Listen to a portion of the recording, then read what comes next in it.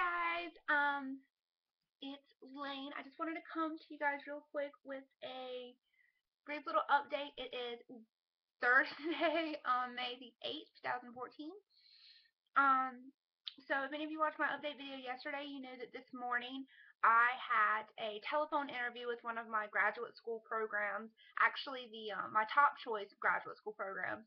Um, and if you are friends with me on Facebook or on my Fitness Pal, then you already know. But I was just really excited. The interview went amazing this morning, and at the end of the interview, I was on the phone with the program, the art history program director, and she told me that I basically have been accepted to the program, and that I would be hearing from the admissions administrator of the for the school within the next couple weeks, probably a month and a half, because that's when they send out most of their graduate school um official emails of acceptance. But she wanted to let me know that I'd been accepted to the program, and oh my goodness, I'm just so excited. Like I can't believe it. I mean, I turned in my application like 2 weeks ago, like my full application to the school.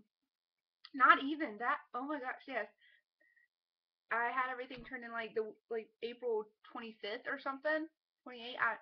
And yeah, so I'm just super excited. I mean, as I said, this was my top choice of school. I applied to 3 programs. I'm still waiting to hear back on from the other 2 programs, because I still, I do want to know how they worked out, and how that's going to go. I mean, I'm kind of already set that I know now that since I've got into Birkbeck that that's where I want to go.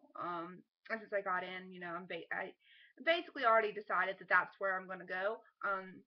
But it's still just gonna be nice to know what the other 2 programs think, and if they want to accept me as well. Um, but yeah, it's like, oh my goodness, I'm just so excited, and it's so kind of crazy. But because I realized that I'll be leaving in like 4 months to go to London, England, and never.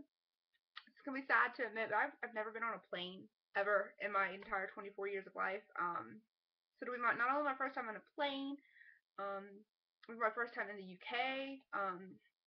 The only country I've ever been to was Canada, and that's when I went to Niagara Falls. So, this will be my, I don't know, it's just so exciting. It's going to be so new and adventurous, and nerve wracking and overwhelming, but I'm so excited. And I wanted to come and tell you guys that I couldn't wait to hold it in until next week in my update. I wanted to get it out now to you. So yeah, that's my exciting news. I will see you guys next time. Okay, bye.